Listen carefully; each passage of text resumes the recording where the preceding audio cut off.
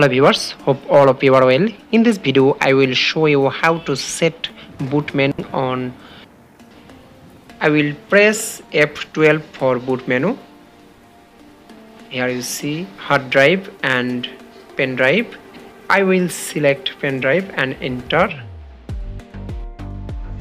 Next, install now. Check mark. Next, here you see numerous number of drive.